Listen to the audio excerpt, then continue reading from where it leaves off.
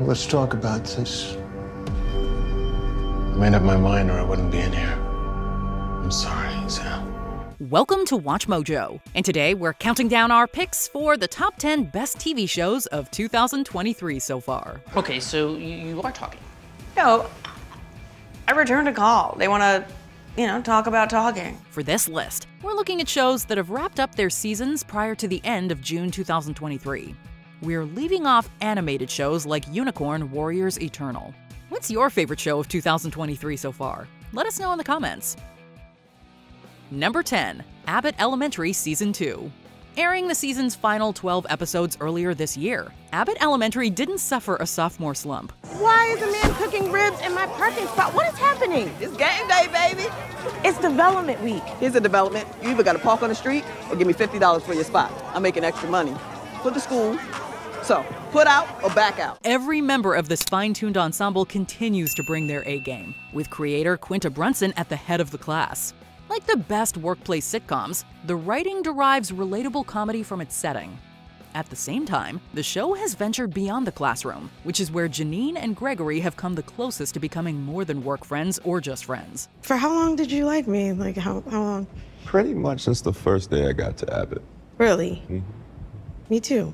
Just as public schools can rise above charter schools, Abbott Elementary proves that network shows are not dead in the streaming era. Savor these episodes, though, because with the WGA strike underway, we'll likely have to wait longer than usual to reunite with our favorite teachers. I found this Valentine in my mailbox, and it's from, quote, a secret admirer, candy heart with my name on it. Is this from one of you guys? Number 9. Star Trek Picard Season 3. Fans often say that Star Trek The Next Generation had 2 rocky seasons before finding its voice in Season 3. I am looking forward to it, because while you're running around setting up diplomatic security, I'm going to sip Saurian brandy and think about writing my memoir. You could argue that history repeated itself with Picard, but this series perhaps had an even more impressive turnaround. Season 1 was mixed at best, and Season 2 might be the most hated entity in all of Star Trek. Season 3 is something of a miracle, delivering a farewell worthy of Jean-Luc Picard's legacy. All that matters is that we are together once more, because I need you, all of you. Not just Picard, but the rest of the Next Generation crew as well. With the return of several fan favorites, Season 3 was touching, rousing, and nostalgic in all the right ways. Starting weak but ending strong, we guess you could call this the bizarro Star Wars sequel trilogy. You know, Will, I've come to believe that the stars have always been in my favor. Number 8. The Marvelous Mrs. Maisel Season 5. Like any respectable comedian, Midge Maisel knows when to take a bow while simultaneously leaving the audience applauding for more. Please return your friend to the upright position. You have been a kind and forgiving audience. Don't forget to tip your waitress. She's saving up to send her kids to Pittsburgh. I'm Mrs. Maisel. Thank you and good night. With its last batch of episodes, Amy Sherman Palladino's creation delivers its strongest set since Season 1. Akin to another final season on this list, Mrs. Maisel makes impeccable use of a flash-forward structure exploring Midge's life after her big break. Act like they've never seen a Jewish mother before. Well, it's Israel, Mama. Helicopters suddenly appearing in the sky make people very nervous. Who's gonna invade a lettuce farm? Health-conscious anti-Semites who want a salad. While much of the show still takes place in the 60s, the real meat of the story is in the future, where Midge and Susie's friendship is on the rocks. A 25-year friendship gone bust. What happened? What happened, Mike, is that 2 people in show business tried to have a friendship. Rachel Brosnahan and Alex Borstein somehow managed to outdo themselves with 2 comedic powerhouse performances for the ages. The punchline is the most essential part of any joke, and Maisel thankfully nails it. Number 7. Shrinking Season 1. Bill Lawrence and Brett Goldstein of Ted Lasso team with Jason Segel for another Apple TV Plus series that's surprisingly therapeutic. We know the answer. Don't you ever want to just make them do it? Great idea. We just rob them of their autonomy, any chance they have to help themselves, right? And we become what?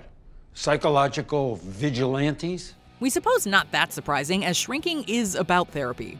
Sometimes even therapists need therapy, as Siegel's Jimmy deals with the loss of his wife and a strained relationship with his daughter. This encourages Jimmy to get directly involved in the lives of his patients, delivering brutally honest advice with mixed results. Paul, I think I can help people if I just get my hands a little dirtier. Hey, be me for a second. Would you trust you? The answer is no. Well, you didn't let me be you. Even when Jimmy's actions backfire, Shrinking always delivers the proper dosage of comedy and pathos. The supporting cast ranges from breakout talents like Jessica Williams to seasoned vets like Harrison Ford, who reminds us what an underappreciated comedic talent he is. You think it's safe for you to still be driving? You know, with the Parkinson's? I passed the mandatory motor skills test a few months ago. I'm just a shitty driver. From the first episode onward, Shrinking just keeps growing on you. Number 6, Poker Face Season 1. In the spirit of Columbo, Poker Face isn't a whodunit, but rather a how catch 'em. Why do you listen to that stuff? Why do I listen to the news? Yeah, what's the point? You can't do anything about it. Every day you're mad about something you can't do anything about. You're just better off with music, don't you think? I'm doing something about it right now. Virtually every episode commences revealing how a murderer committed the crime, with the suspense revolving around how Natasha Lyonne's Charlie will bring them to justice.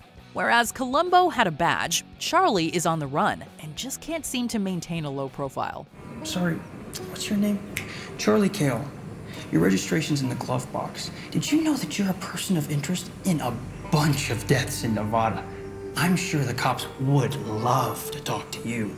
While the show follows a formula, creator Ryan Johnson keeps every episode fresh with a revolving door of A-list guest stars, unique settings, and rewarding twists. Leone is the glue that holds Poker Face together, crafting an instantly iconic TV gumshoe who places alongside Columbo, Jessica Fletcher, and Sherlock Holmes. We dare even say that Benoit Blanc may have competition as Johnson's sharpest sleuth. Could you do me a favor and just let me know what this undeniable evidence is? Doesn't matter. What? Doesn't matter, because I just got a confession. I haven't confessed to anything. Oh, no, not yours. Number 5, Yellow Jackets Season 2. When the Yellow Jackets soccer team crash-landed in Season 1, we knew that they would have to take extreme survival measures. In Season 2, the characters finally sink their teeth into the unthinkable. Right now, there is a version of you that knows exactly who you really are and what you really want. A primal, elemental self. The present-day events are equally engaging, with the grown Yellow Jackets confronting sins of the past, as well as newly committed ones. Just when you thought this vast ensemble couldn't get any more impressive, Elijah Wood pops up as a stranger who keeps us guessing. What's with the boat? Nautical life calls to me. Plus, I hate bureaucratic red tape. You never know when you might need to leave the country sans passport. Likewise, Season 2 leaves you constantly wondering whether this show should be categorized as supernatural, psychological, or a mix of both. We're not sure where the story is going, but we are in it for the long winter. Remember when you asked if I told anyone about all the stuff that's going on? Promise you won't freak out. Sure. No. If you're not caught up, see why it's the buzziest mystery currently on TV. Number 4, Beef Season 1. It all starts with a bit of road rage.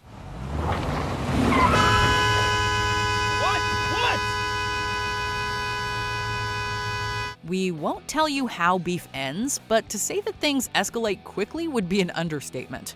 Stephen Yeun and Ali Wong play two deeply flawed human beings who can't let a little thing go, allowing it to snowball into a big thing.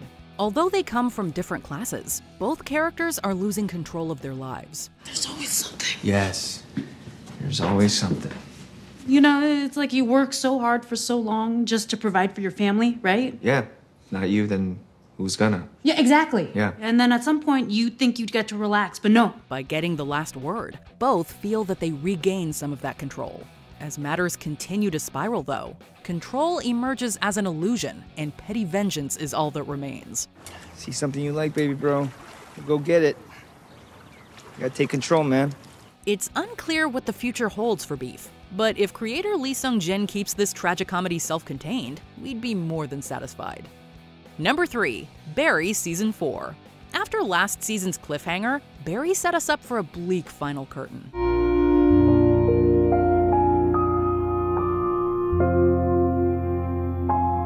Throughout the series, we've watched Barry take on numerous roles: a soldier, an assassin, an actor. In his last act, Barry dives into another role as he pursues a new life. No matter what mask Barry dons, though, he can't escape what he is. I need a dog catcher. I don't know if I need to spell this out for you anymore than I already am, Hank. But I need your help, like now. The same can be said about the other characters. Gene can't escape his thirst for the spotlight. Hank can't escape the violence that surrounds him, and Sally can't escape the cruel twists that life keeps throwing her way. It's Kusano's method. Just because it was done to you does not mean you need to do it to us.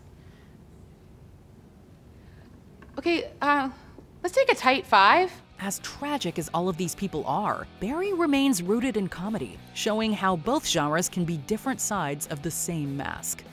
Number 2, The Last of Us Season 1. This HBO series is based on one of the most compelling stories in video games. Being such a cinematic game, we were skeptical if a series could truly bring anything new to the equation. So what's the deal with you anyway? You some kind of bigwig's daughter or something? Something like that. Fortunately, The Last of Us is a high point in what's been easily the best year ever for video game adaptations. The show does justice to the game's most iconic moments, with Pedro Pascal and Bella Ramsey turning in pitch-perfect performances as Joel and Ellie respectively. Well, how about that? Made it in 5 days. Easy days. I don't know what Tommy was so afraid of. Still time to find out. Still time to find out. The showrunners also expand upon the source material with more time dedicated to supporting characters like Bill and Frank.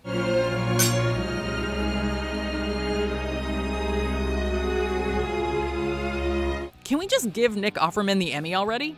It is a rare adaptation that manages to be faithful while standing on its own. Before we unveil our top pick, here are some honorable mentions. Schmigadoon Season 2.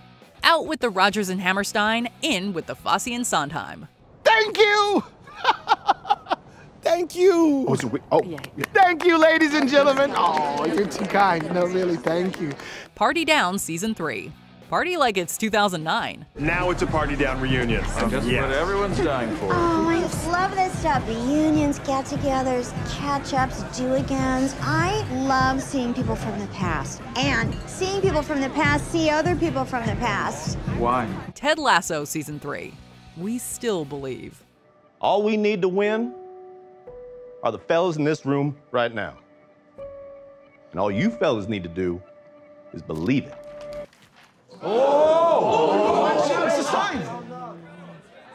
Daisy Jones and the Six. The band is fictional, but the characters feel so real. Did you want to talk through the song first? Oh, I'm fine, unless you have something. No, I'm fine. Okay. The Other Two Season 3. It's the most underrated comedy on TV. Maybe something crazy? You should absolutely, and then I'll go more subdued because I don't want to draw any attention from you. This is your night. Okay, this is insane. Yeah, this is nice and subtle. Before we continue, be sure to subscribe to our channel and ring the bell to get notified about our latest videos. You have the option to be notified for occasional videos or all of them. If you're on your phone, make sure you go into your settings and switch on notifications. Number 1, Succession Season 4. We'd like to apologize to every other drama that's aired in the past year because chances are you're gonna have to watch the Succession cast and crew pick up most of the Emmys. Can anyone blame the TV Academy? How are we looking?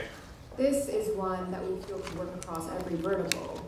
No, that's a hard no. This is bound to go down as one of the finest final seasons of all time.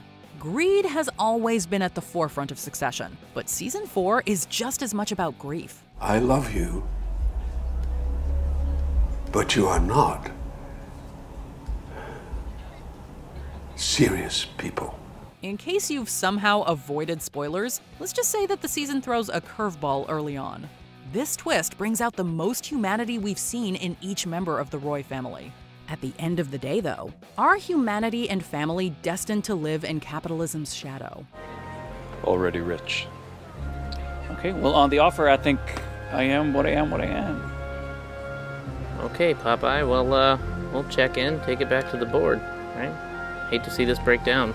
Did you enjoy this video? Check out these other clips from WatchMojo, and be sure to subscribe and ring the bell to be notified about our latest videos.